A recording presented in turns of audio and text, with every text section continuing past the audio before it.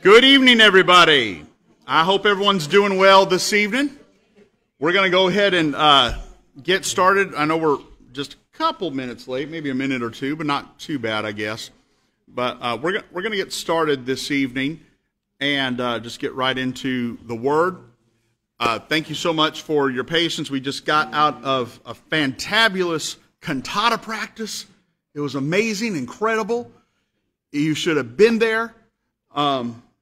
It was all right. But anyway, we just got done with cantata practice. We're looking forward to that. That's going to be on I think it's the 17th of December, if I'm not mistaken. And the King is born. Amen, right? And so it's going to be a great time. And, make sure that you bring family out. And then, of course, we'll be eating after that. So speaking of eating, if we're meeting, we're eating, right? Tomorrow night is our church Thanksgiving dinner, and it's going to be at 6 o'clock in the p.m., the post-meridian, and that is with the Eastern Standard Time now, since daylight savings is over. So please make sure that you all are coming out for that. It's going to be a wonderful time. We're going to enjoy ourselves, have a great meal, and just, like we always do, just come on together and just be family and have some fellowship. So that's going to be tomorrow night at 6. So please keep that in mind if you would. And then next week is Thanksgiving. How many ready for some Thanksgiving? I think sometimes I'm looking forward more to the Thanksgiving meal than I am to Christmas, believe it or not. So, but Thanksgiving is next week, and so we will have our, of course, regular service on Sunday morning. Tuesday, it's just a fellowship meeting service kind of thing. The Low Country Ministerial Fellowship is putting a community Thanksgiving service together at Santee Circle Church of God, not community church, but the Church of God. Just right there when you turn right on 52. It's just down the road a little bit. And that's going to begin, I believe we said at 7. Did we? Does anybody have a bulletin by chance on them? No? Oh, we do. See? Sister Susie, God bless you. It's on the back at the top. What time do we have? We have 6 or 7. 7? That's what I said. 7 o'clock. So that'll be at 7 o'clock on Tuesday. So if you want to come out for that, we're going to be having worship and communion, and different ministers are going to be doing different things. I'll be over the communion. So come on out for that at Santee Circle Church of God. And then we will not have Wednesday night next week because y'all are busy baking for your pastor. So please make sure and bake for your pastor. That's great. And by the way, just as a word of encouragement to you, I'm not strictly gluten-free anymore. So there's that. All right. And then, we've got lots of stuff coming up in December. Make sure that you look at the back of the bulletin. At the back of the bulletin has a kind of some save the dates for December. And so keep that in mind. There is one other thing my wife wanted me to make sure I mention. The Friday after Thanksgiving is the Macedonia Christmas tree lighting at the fire department. And they have a little program, and it's a great thing to bring kids to or grandkids. They have a little program, have some little crafts they can do, some snacks, that kind of thing. But your pastor has been asked to do the Christmas program for the night. Now, I would tell you what I'm going to be doing, but I don't know yet. So we'll figure that out before next Friday is what we'll do. But nothing like last-minute ministry. That needs to be the title of any kind of ministry foundation I start. It's like, hi, I'm Chris Bambrough from Last Minute Ministries. Hallelujah. All right. So, but she wanted me to make sure to mention that. So come on out. It's going to be a fun time. Please don't ask me what time. I really don't know. But there were some things that were passed out Sunday. Anybody have one of those? You hoarders? No? Nobody? Okay. All right. That's fine. There were these little things that were passed out on Sunday, and we should probably have some extras in the church. But, what time does that start? 4 to 6. It's 4 to 6. Oh, so if you come at 7, you're late. I'm glad and what's the date on that again? I think I'm busy. Oh, yeah, I'm supposed to be doing that. All right, so on the 25th, from 4 to 6 at the Macedonia Fire Department, bring out your kids and grandkids, somebody else's kids, whatever, and we're going to have a good time. And it'll be a nice little way to kind of kick off the Christmas holidays. So anyway, we're going to go to the Lord in prayer as we open up, and then we'll get into the Word this evening. Just remember all those that are just going through stuff. We want to definitely also remember our girls. Our girls are going to the girls' retreat this weekend. So on Friday, they're heading out to Myrtle Beach and going to get a tan or something. I don't know. But they're going to the girls' retreat. We want them to have a great time, but we also want them to have a wonderful time in the Lord. So please keep our girls and the chaperones in your prayers. I would appreciate that. But let's go to the Lord in prayer, and then we'll get right into the Word, and I'll try to get you out of here by 10 o'clock tonight. All right? Father, we thank you so much for all of your wonderful blessings and for another day that we can come together as a church body, that we can come together and we can hear the Word, we can study the Word so we can know you more. Lord, we just pray that you'll be with us tonight as we go through the Word, open our minds and our hearts to be able to receive the Word today. I pray, God, that you will help us to continue to remember our church family that is sick or in need or going through just different difficulties, God. We just pray blessings upon them and healing upon them and favor upon them. Lord, we pray for our girls that are going to the girls' retreat and the chaperones as well, that you'll protect them as they travel, but also, Lord, that they'll have a wonderful time fellowshipping together, but also hearing the Word of God. And I pray, Lord, that they'll come back with a new fire and a new spirit that has been stirred up within them. We give you praise in Jesus' name. Amen. Amen. All right, and go. I just want to talk to you a little. I don't really have a title necessarily for what I want to talk to you about tonight. But in case you haven't noticed, there's a whole bunch of religions around the world, all sorts of them. And even just here in the United States, there are all different kinds of religions, all different kinds of ways that people want to believe, that people say that they have faith and all this kind of thing. And honestly, a vast majority of them are cults. And a cult is it's an abnormal religious belief that does not necessarily adhere to anything that is considered common or considered ordinary. And most of the time in cults, a couple of the big things about cults is, number one, they make an effort to separate you from your family. Instead of you necessarily going out and trying to tell people about your religion, they try to keep you in their little group, and they try to separate you from your family. Number two, they usually will say it's only our four and no more. Nobody else is going to heaven. Nobody else has got the answer. Everybody else is wrong, and everybody else is going to wherever they consider the bad place, if it's hell or if it's New York or whatever it is. But they will tell you that they're the only ones with the right answers. And then you also have where they will, many times they will demand your absolute unquestioned obedience to their leader, and as well as turning over financial means and turning over even power of attorney in some cases, that sort of thing. So a lot of these are cults. Some of them are simply religions that have been made up because somebody wanted tax-exempt status, honestly. There is a church, and I use that word and put the air quotes around it. There is a church that meets on the beaches in California, and I can't remember the exact name of it, but it's something like the First Church of the Enlightened Herbage or something. It's a church where they get to smoke weed. And their religious rite, as far as like we would have communion, they smoke weed. And so the whole reason they created this religion was because they wanted to have the religious right to be able to smoke marijuana. And California was just smart enough to let them get away with it. But there's all sorts of different religions, but I'm not going to deal with the fringe ones, the ones that are kind of woohoo, and all that sort of thing. That we may hear about on the news, there being a shooting and all that kind of stuff. But I do want to kind of real quickly mention a couple of religions that possibly you have come in contact with, possibly some things that you have seen, and maybe you've even wondered, how do we know that they're not right? And I want to share something with you. I was at, of all places, I was at the Ministerial Internship Program commissioning service in Cleveland, Tennessee for the Church of God. This was back in 1996, I think it was, if I'm not mistaken. And I was in Cleveland, Tennessee, which if you're in the Church of God, they say Mecca.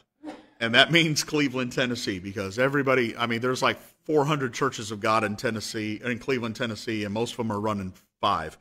but everybody wants to be in Cleveland because that's the holy place, and maybe I'll get picked as general overseer. But I was in Cleveland, Tennessee, and I saw this pamphlet, and I picked it up to see what it was because I saw what looked like to be Jesus on the front, and it was. But it was a Jehovah's Witness watchtower. Not the actual full magazine, but it was one of their pieces of literature.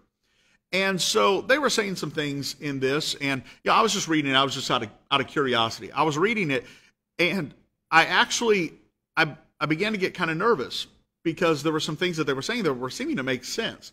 See, that's one of the things we need to understand. These religions that are not correct, that don't go along with the Bible, they aren't all just wackadoo.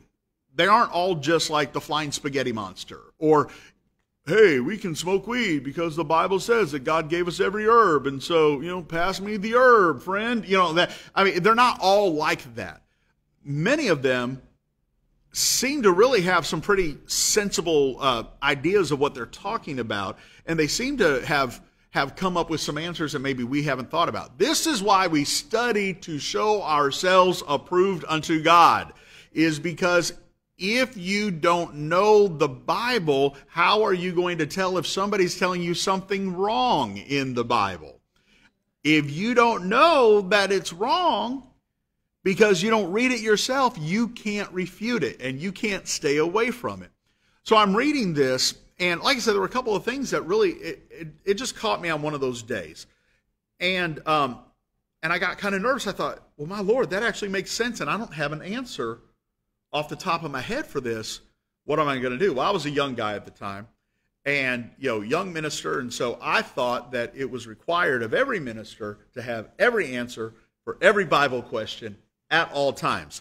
It is not, because there's a bunch of stuff I still don't know, even after decades of studying the Word of God, of preaching the Word of God, of teaching the Word of God. There's still a whole lot.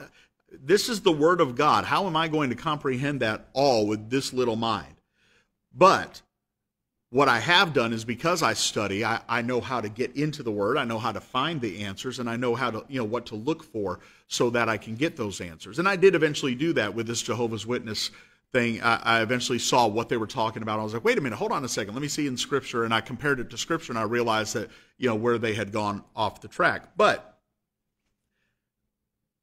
the point of that is that these religions that have millions of followers for a reason, because they have phrased things and framed things in a way to make sense.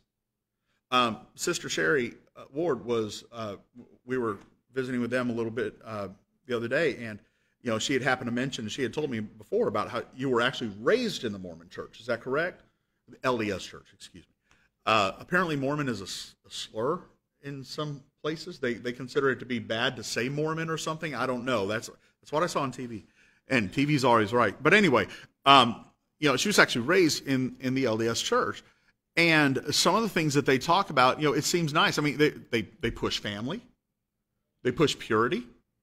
They push, living a life that is humbling and is serving to others. I mean, I don't know how many of you know any Mormons. They're some of the nicest people you ever want to meet. Not all of them. I'm sure there's a couple of jerks in there, but I mean, most of the Mormons that I have met are actually really nice people. And because of that, there have been a lot of Christians that have said, well, I'm sure they're going to heaven, but nice people don't go to heaven. Thank God, Tom, right? Amen. Nice people, that's not the requirement to go to heaven. It's about being born again. And so people begin to make excuses and all this kind of thing. Well, what I wanted to point out to you today, and like I said, I don't necessarily have a title for this, but what I wanted to point out to you is some of the reasons why, like, for example, with Mormonism or with Jehovah's Witness, or even with just some of the, well, even a mainstream religion, and, if you're watching online and you happen to be a Catholic, please don't attack me. I'm just telling you the way it is. And if you have friends that are Catholic, I'm not attacking your Catholic friends. I'm not somebody that's saying that the Pope is the Antichrist and all that kind of mess, although I do think he is way off base, the guy that they've got right now. But I'm going to just tell you a couple of things about those religions as far as why we need to realize that they are not even though they're classified as Christian, they are not born again. All right? Here's the thing. Jehovah's Witnesses are classified as a Christian religion, which we're like, I don't think so. Yes, they are. Because Jesus Christ is a key member, or is a key component to their teachings. All right? Mormonism is considered a Christian religion. Mitt Romney is considered a Christian. Even though there are things, and we'll talk a little bit about it, but there are some things in the Mormon beliefs that are contrary to what we believe in the Word. But they're considered a Christian religion. We throw that word Christian out a lot. And in many circles, all it means is that you're not Jewish or Buddhist or Muslim. It's like, well, if you were raised in America, then you're Christian by default. That's not the way that it works. And so we're not talking about just being a Christian, meaning that Jesus is in there someplace. We're talking about being born again, all right?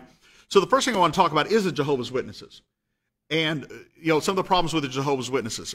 Some of you, how many of you know a Jehovah's Witness, or maybe you used to be a Jehovah's Witness or anything? Nobody. You know why? We don't open the door when they come. Not one of us wants to open the door when they come. No, actually I do. I bet Brother Sunday does too. I've opened the door when they've come, and I've talked with them, and then they stop coming. Because I remember one time I was at a friend's house, and I was just kind of chilling, and they weren't home, and Jehovah's Witnesses came to the door, and I said, "Hey, how's it going?"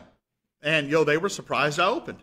And it was two ladies that came walking up, and one was kind of stepping back a little bit like that. The other one had the notebook and was doing the speaking, and she began talking, and she said, "Well, what do you believe as far as is going to happen to this world?" And I said, "I'm so glad you asked me that. Let me tell you, what's going to happen is this, is that at any moment, because we don't know the day or the hour, no, not even the angels in heaven, but the Father only knows when the trumpet is going to sound, and then the dead are going to be raised up, and first, those who are dead in Christ, and then we which are alive and remain are going to be caught up together to meet them in the clouds, and forever we will be with the Lord." So that's what's going to happen first. But then we're going to get into the tribulation. She stopped me. She goes, "Well, okay, so you go to church." And I was like, "Oh, yes, ma'am. Yes, ma'am." I didn't tell her I was a preacher yet, and I didn't tell her I was Pentecostal yet, because I wanted to have fun. And so she started saying, "Well, let me tell you something about what's in your Bible." And I said, "In my Bible? Okay, tell me." And she said, "Do you know that in the Bible it says that Jesus isn't God?" And I said, "You are wrong." And I said, for example, John 1:1, which actually was the first verse I was going to mention today. John 1:1 says, "In the beginning was the Word," the Logos. And that's capitalized in the English because of the fact that it was obvious from the translation. We're talking about a title for Jesus Christ. The whole book is about Jesus. It's a gospel. So why would we be talking about, Murray down the road? We're talking about Jesus. In the beginning was the Word, and the Word was with God, and the Word was God. And they said, "Aha, here's the problem. See, in your King James Version, it says was God, but in the actual translation of the Scriptures, it says, in the beginning was the Word, and the Word was with God, and the Word was a God." And I said, "Is that right?" And she said, "Yes." And I said, "Which translation?" And she said, "In our Bible." I said, "Well, duh. Of course it says that in your Bible. But I'm talking about, what does that say in the Greek?" "Well, in the Greek, it is there." And I said, "Can you show me that?" "Well, I don't have a Greek Bible with me." "Oh, I don't either. But let me ask you this." I said, "Do you believe in the Ten Commandments?" And she said, "Oh, absolutely." And I said, "Do you believe thou shalt have no other gods before me?" Yes, the very first of the Ten Commandments. Right. So if Jesus is a God, and yet when he was baptized, the Father said, "Behold, this is my beloved Son in whom I am well pleased." And he said, "Hear him." Why was God exalting another God if there's to be no other gods before him? Well, but Jesus was a type of God. Oh, he's a type of God. Okay. I said, "Do you believe he was perfect?" "Oh, yes, absolutely. He was perfect, but he wasn't God. He was a type of God." So we have a perfect God, the Father, but we also have a perfect God who's Jesus. And Jehovah, the Father, is above Jesus, but yet he was telling everybody to worship him. Can you explain that? "Well, we have some differences in opinions." I said, "Yes, we do. Hey, let me talk to you about a few things about Jesus." And I began to tell her. And she was so kind to stand there, and her friend was getting so nervous and kept looking behind her like, is there anybody else coming? Where's the cavalry? That sort of thing. We stood there for about half an hour, and she finally says, you know, I don't think we're going to come to a consensus between us. I said, I wish we would. I really wish we would. And she said, you have a good day. And then she turned around and walked away. And I was like, I win! And so I told my friend about it, and he was just like, thanks. And I was like, yeah, I told him to come back because you had some better answers for it. No. But Jehovah's Witnesses, of course, we mostly know them because they come to the door, and most Christians, honestly, what they'll do is if they knock on the door, they just won't answer, or else they'll open the door and they'll realize they're the Jehovah's Witnesses, and then they'll say, I'm a Christian, I don't need this, and then they'll close the door and walk away. And let me tell you, if you tell a Jehovah's Witness you're a Christian, that doesn't mean anything to them because they consider themselves Christians as well. So you're not telling them anything. They're used to the door being closed in their face. And yet, the religion still grows. I think I had heard that they have estimated that 1,100 no's equal a yes. That after 1,100 people say no, the next person says yes, is what their statistics have said. Well, think about how many times these people go out, and we can't get people to come to church. But these people are going out door to door to door in the South with people with weapons and dogs. And they're going door to door because they're trying to tell about Jehovah and all this. And the problem is that their religion is wrong. They consider Jesus to be a type of God, to be a prophet of Jehovah. However, he is not divine. He is not God. And so it is Jehovah and only Jehovah that we worship. They also have some other things like, for example, they don't celebrate birthdays. The reason they don't celebrate birthdays is because nobody good in the Bible ever celebrated a birthday, and so that means that it's a sin to celebrate a birthday. Well, nobody in the Bible ever drove a car either. We're all in trouble. It's like just because somebody didn't do something in the Bible doesn't mean that nobody else should do it. If God says don't do it, that's a whole different story. But, nowhere in the Bible does it say one person flushed the toilet. But I'd prefer if you guys did. Honestly. They don't celebrate Easter and Christmas because of the pagan background behind those holidays and all this kind of thing. But another reason they wouldn't celebrate Christmas is because they don't consider Jesus God. They consider him just a prophet of God. They even go so far as, I don't know if you've ever seen a Jehovah's Witness Jesus on the cross. It's not a cross. It's like just a big old piece of lumber, and he's like this.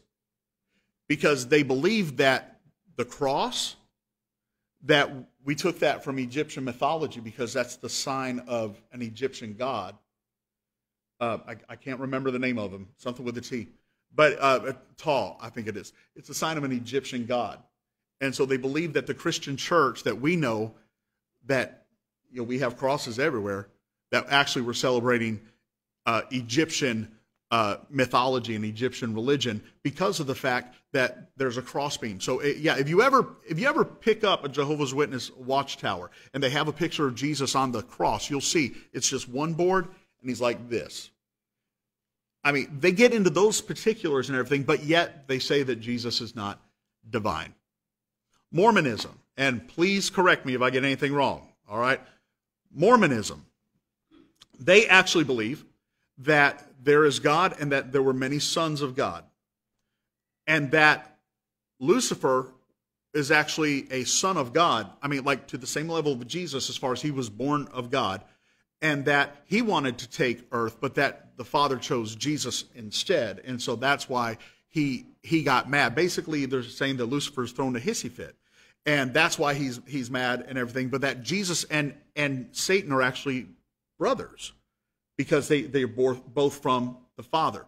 They believe that when you die, that if you die baptized in the Mormon Church, and you've got the special garments and all that kind of thing and whatever, and you die baptized in the Mormon Church, that you actually, in fact, there was a book that came out in the 70s or 80s called The God Makers that was about the Mormon Church, that you actually will become a god of your own celestial kingdom, sort of thing. Which is why they brought in, well, it's why they say they brought in polygamy, is because the more wives that you had, the more worlds that you could be over. And so that's why it's okay for those that still believe in polygamy, and I understand the Mormon church has gotten away from that and that sort of thing, but there are those that still believe in it. Those that believe in polygamy, you'll notice it's all the guys getting wives. It ain't the wives getting guys. Why? Number one, women are smarter than that. Number two, because they believe that the guy will be the father and that the wives will be giving him the children and that there'll be more worlds for them to populate in their celestial kingdom. But they look at Jesus as being that prophet. They also say that when Jesus said, "And other sheep will hear my voice," instead of looking at it in context, which is very obvious in context that Jesus is saying it's not just the Jews, but the Gentiles as well. They took it to mean that that was the not the excuse, but the permission, the authority for Joseph Smith to say, and so now God's talking to me. I'm that other sheep, and God's talking to me. And also the Native Americans in America, because they believe that Jesus came to America at some point in time, and that he actually preached among the Native Americans. And that's how these golden tablets got to America and got buried in Missouri, I believe it is, buried in Missouri, and Joseph Smith found them, and he was the only one who could see the tablets or translate the tablets, and he would put them in a hat, and he would look inside the hat, and then he would dictate. Nobody got to see the tablets or anything like that. There's a whole lot there that's, I mean, if you begin to study it, there's a whole lot there where you're kind of going, and people believe this? Yes, they do, because it's been passed down from family to family. Anybody that says anything against it, well, they're just a heretic. You know, they're just an infidel. They're, you know, whatever it is. But they are very pro-family. They are very pro-Mormon family. But Jesus does not have the same authority as Joseph Smith. I asked a Mormon one time, I said, so if there's something in the Book of Mormon, or like there's the Book of Mormon, the Pearl of Great Price, I'm sorry, Doctrine and the Covenants. Thank you. I remember there were some initials, and I couldn't remember what they were. The Doctrine and the Covenants. I said, if there is a discrepancy between the Book of Mormon or the Doctrine of the Covenants or Pearl of Great Price and the Holy Bible, what has the authority? And they said, well, you know, the thing is that the Bible, you know, the Book of Mormon is another testament. I said, no. What has the authority? Bible says this. Book of Mormon says this. Which one's right? Well, it would have to be the one that was written by the more recent prophet, which would be Joseph Smith. And I said, so you're telling me that the Book of Mormon would have authority over the Bible? And they said, they didn't want to say yes, but that's the answer. Yes. The answer is that if Joseph Smith wrote it, it's gospel. That's it. And it doesn't matter how many discrepancies you see. It doesn't matter how many things you can see where he plagiarized books, plagiarized other books of other works of literature. It doesn't matter that when he had written some, and the guy that was writing them down for him, his wife said, well, here, I'm going to hold these and hide these, and now I want you to tell him you've lost this and see if he can read the exact same thing back again. And when he couldn't, he said, well, now God's going to make me read from another tablet. It's the same thing. It's like you're reading from the NIV instead of the King James kind of thing, you know? And it's like nobody seemed to question that, but it was passed down from generation to generation. But the thing about the Mormon church, as great as it is as far as the charity stuff they work, as great as it is, you know, they always have the family night. They always take a night where they're making sure the family is together and we're spending time as a family, which is a wonderful thing. We all need to be doing that, right? You know, and they have times where they go to each other's houses and just everything's wonderful and marvelous, and we're going to always lift up our friends. All that sounds great, but the problem is that once they begin to say that Jesus is not who the Bible says he is, that he is not the divine, that he is not God, once you begin to say that, you're off base. You're off base. With Catholicism, what I was going to mention, and then I'll show you why these things are so important. With Catholicism, much of that is similar. They believe in the Virgin Mary. In fact, they worship her. You know, they believe that Jesus is the Son of God. Absolutely. There's no problem there. But Jesus is not looked at as the great intercessor between man and God. When we pray, how do most of us end our prayer? When we're praying, Lord, da, da, da, da, da, da, da, da, and then we get to the end, not the amen, but right before that, what do we say? It's almost like say, sincerely yours. We say, in Jesus' name. You know why? What we're saying is we say all of this in the name, the authority, the power of Jesus Christ, because I, in myself, do not have the authority to step into the Holy of Holies and speak to God the Father. I don't have that right. I've been given that right because I am a Christian, because I am born again, because Jesus Christ paid the price, and through him, through his authority, through his name, through his power, I'm now able to approach God. So we pray in Jesus' name because we believe that he is our way to the Father. In Catholicism, we know that you don't get absolved from sin until you talk to a priest. Until you talk to a priest. And then there's also something else. How many of you have ever been raised Catholic? Anybody? No? Okay. I know that like James Deacon, for example, he was raised Catholic. And I'll be honest with you, Catholics make some of the best Pentecostals. Once they get themselves right, they make the greatest Pentecostals because they're just like, yes, I'm in this, and all that kind of thing. It's almost a freedom that they feel. But the thing about with Catholics is they know that when they go to confession and they say, the whole bless me, Father, I've sinned, all that kind of thing, whatever, the priest then tells them what they have to do in order to be absolved from their sin. In order for their sin to be forgiven, there's something you need to do. What they're saying by doing that is saying your confession is not good enough. You telling me that you've sinned is not good enough. But I will absolve you from sin if you will do so many Hail Marys, if you will pay a penance offering to the church, if you will commit to 10 hours of community service next week, if you all these kinds of things. But over and over and over and over in the Word of God, it says that for by grace are ye saved through faith, and that not of yourselves. It is the gift of God, not of works, lest any man should boast. But to him that worketh not, but believeth on him that justifieth the ungodly, his faith is counted for righteousness. Not by the works of righteousness which we have done, but according to his mercy he saved us. The whole thing with the Catholic religion is it's about your good works. It's about you. It's not about Jesus paying the price. Yes, he paid the price and all that kind of thing, but it's about you doing works so that you can earn that salvation.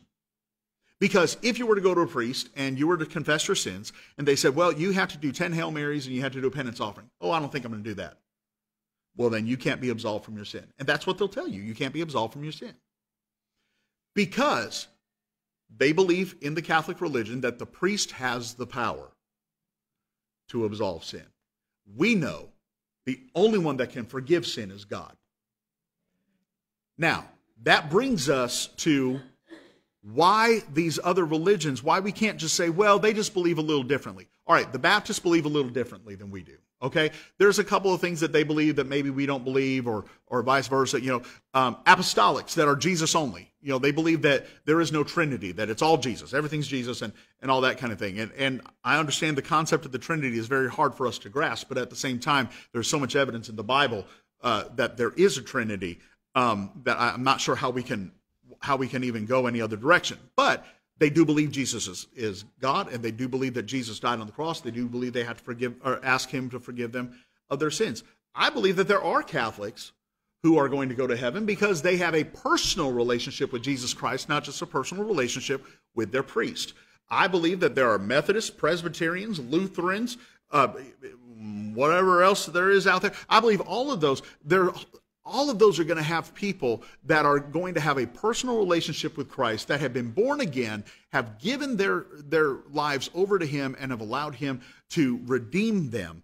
I believe all of them are going to have it. Just like I believe that there's going to be Pentecostals that when the trumpet sounds, they're going to be sitting here wondering where everybody went, unfortunately, because they've been playing games instead of actually living the life for God. But here's where I want us to focus on. This is one of the biggest things we need to look at when we say, why is it that we believe what we believe? Why do we think we're right? You know, how arrogant are you to think that your religion is the only one? Well, it's not my arrogance. It's the words of Jesus Christ himself. In John chapter 14, verse 6, he says himself, I am the way. He says, no man cometh unto the Father but by me. He says that himself in John 14, 6. That's where we get that from. So, well, who's Jesus? I mean, he's just a good teacher. He's just a prophet. Okay. John 1:1 I've already read. In the beginning was the Word, and the Word was with God, and the Word was God. That's Scripture telling us that Jesus Christ is God. John chapter 20, verse 28. This is actually a very powerful passage of Scripture. I think a lot of people just sort of look it over. But John chapter 20, verse 28. This is where Jesus has already risen from the dead. And Thomas has said, look, until I put my hand in his side, until I put my fingers through the holes in his hands, I'm not going to believe that he's resurrected. Well, then, actually, if you want to go up to verse 26, and after 8 days again, his disciples were within, and Thomas with them. Then came Jesus, the doors being shut, and stood in the midst and said, peace be unto you. I'll admit, that probably would have done it for me. But Jesus went further. Then he saith to Thomas, reach hither thy finger, and behold my hands, and reach hither thy hand, and thrust it into my side, and be not faithless, but be believing. But believing. And so that's when he said, here, do this. All right, now you don't have to doubt anymore. This next verse is incredibly powerful. Jesus, in verse 28, and Thomas answered and said unto him, my Lord and my God. He gave him the title of Lord because he had submitted to him. He had been living his whole life, or the last 3.5 years, following Christ, doing what Christ said. He was his disciple. But then he declared that he was his God. Only God is worthy of worship. If you notice, any time in the scriptures that men tried to worship angels that came and brought messages, he stopped them. You know, the angels would stop them and say, no, don't worship me. Don't worship me.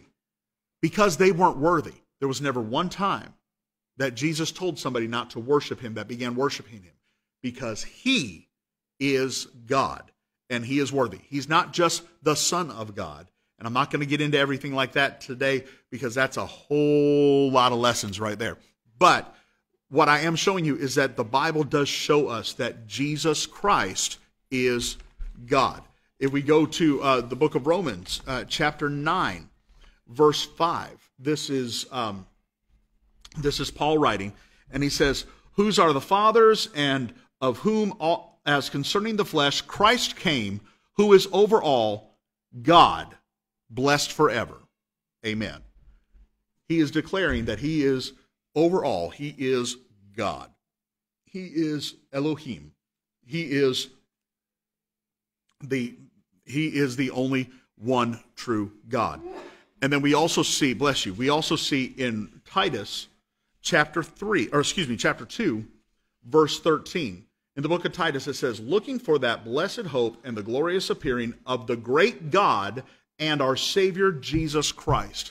Now, I will say that some people will misinterpret that. And they'll say, well, see, it's saying the great God and our Savior, Jesus Christ. But that's not what it's saying. Titus is saying in this passage of Scripture, the great God and our Savior. He's saying two different things that, all right, Joe. He's saying two different things that Jesus is. He is the great God and our Savior. The reason why I bring this up to you is this. The Bible very, very obviously, and there's many more scriptures I could give you, the Bible very obviously declares that Jesus Christ is not just Lord, but that he is God. Because of that, that means he is divine. You can say, oh, this broccoli salad is divine. No, it's not. It's good, but it's not divine. To be divine means that you are of or from God. That you are of the characteristics of God. Jesus Christ has to be divine if Scripture is true. Jesus Christ has to be God if Scripture is true. And those of you who are here for More Than a Carpenter, you know, we've already talked about Jesus, and you know, he was either a liar, a lunatic, or he was Lord. And I showed you over several weeks how we really can't take him as any other way except for who he said he was, and that is Lord. And he admitted that he was the Messiah. He admitted that he was God. All these things happen. So any religion that puts Jesus at any lesser level whatsoever is a false religion. It doesn't matter that Jesus is the central figure of their religion. It doesn't matter that the encyclopedia lists it, or Wikipedia lists it as a Christian religion. That doesn't matter. Any religion that does not put Jesus Christ as primary, as God, is a false religion. Here's the reason why. The best definition I've ever heard of sin is a willful and intentional transgression against the law and will of God. By definition, you can only sin against God. I can't sin against Rusty. I can tick him off. He can be mad. I can do him wrong. I can be totally wrong and do him dirty.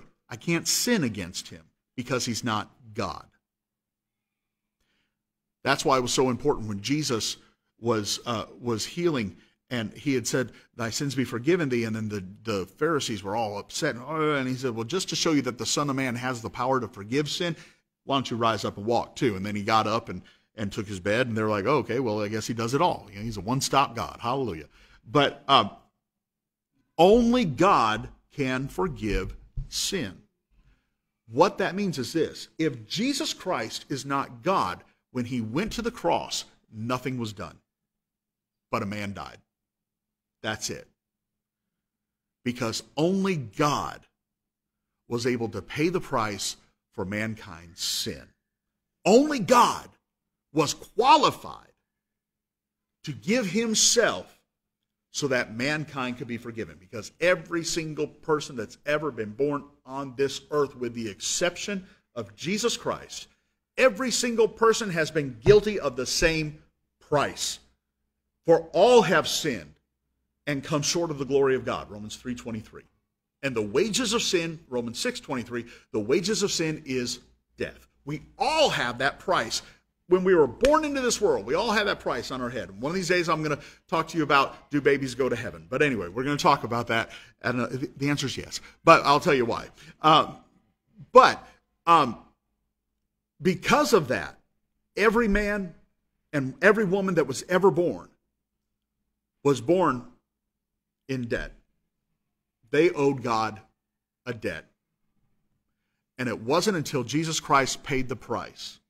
Now, we're still born into that debt, but now we have a way for that debt to be resolved. Now we have a way for that debt to be paid. Now we have a way for that debt to be taken away, because Jesus Christ came and paid the price. There's like a whole bunch of lessons I want to get into here, and I'm not going to, I promise, but I'm wrapping it up. I promise you I'm wrapping it up.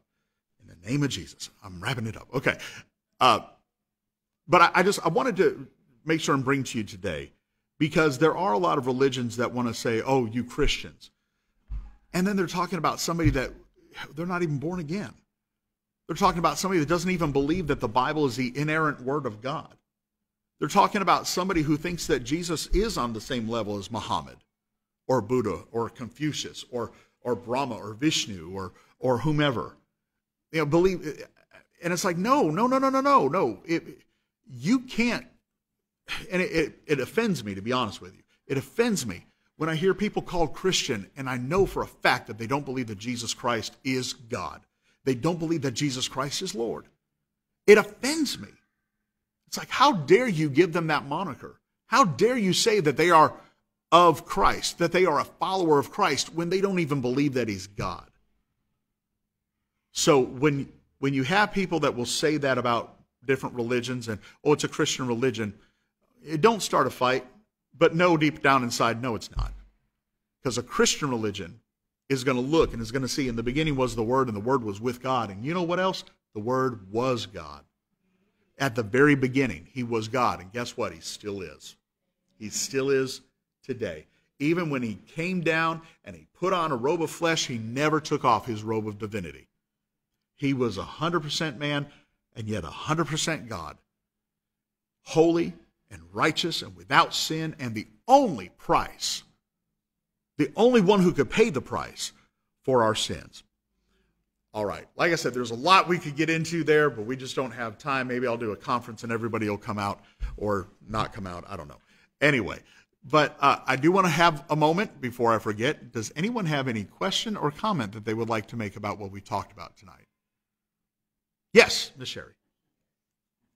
Was I mostly right about what I was saying? Okay, all right, good.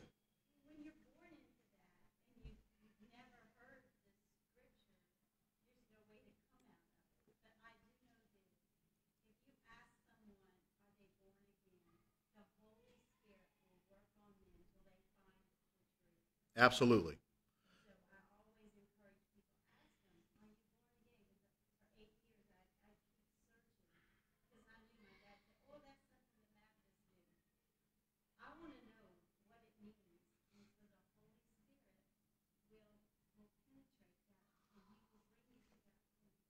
Well, okay, hold on one second, because for those of you who are listening online, you probably didn't hear, but Sister Sherry was saying about how her dad would say, like with born again, well, that's something that the Baptists do.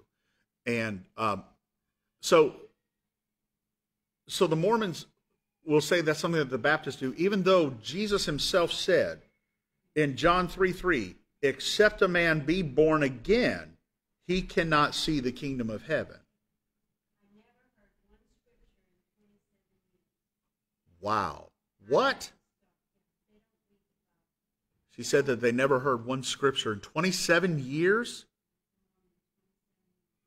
How can you say that you are a Christ-centered religion if you don't even read his word? That blows my mind. That blows my mind. Because I knew that, like I said, I knew that they give the authority to the Book of Mormon and Pearl of Great Price and all that kind of thing, but I assumed that they read the Bible, because you can even, I don't know if you remember the commercials, they really don't have them on much anymore, but you could call this number and they'll send you a Bible along with the Book of Mormon, and I was always curious what version of the Bible, that they were going to send me, and I never did, because I didn't want to get on a mailing list, to be honest with you, but that blows my mind. It's like, but the whole thing is supposed to be centered on Christ, but I guess it really isn't. I guess it really has just gone more to, it's about Joseph Smith and Brigham Young, and about, wow, isn't that interesting? And yet they're still called a Christian religion. Wow, okay. All right, well, see, you learn something every day. Thank you very much for sharing that. All right, anybody else that you had a comment about this? I mean, don't talk about like, well, I was at the store today. All right, well, we're going to go ahead and dismiss. And don't forget about tomorrow night at 6 o'clock. Bring some good food, would you? I'm hungry. So, but let's have a word of prayer, and then we'll dismiss this evening. I really appreciate all of you coming out. Please make sure you get some coffee or if you want to before you leave. But let's have a word of prayer, and then we'll be dismissed. Father, we thank you, Lord, for Jesus Christ. I thank you, Jesus, that you are God. You aren't just a prophet. You aren't just a lesser God. You aren't a minor God. You are God, the creator of all that is. We worship you and we lift you up and we praise the name that is above every other name. Lord, I pray that you will help us to have a greater desire to study your word, so that when others try to come in the semblance of Christianity, when they try to come and be clothed in Christianity, but knowing that deep inside that there is nothing about Christ in that. Lord, I pray that we'll see through that and that we'll protect ourselves. But also, Lord, just as Sister Sherry was saying, God, that we'll pray with them. We'll work with them. Instead of disdaining them, instead of just saying we're not going to listen, Lord, that we'll try what we can to show them the truth so that they might possibly respond. And I pray you'll soften their hearts and give us those opportunities. Keep us safe as we go home tonight. We give you all glory and honor. In the name of Jesus, we pray. Amen. Amen. All right. God bless you all. I hope you all have a wonderful evening. See you tomorrow night.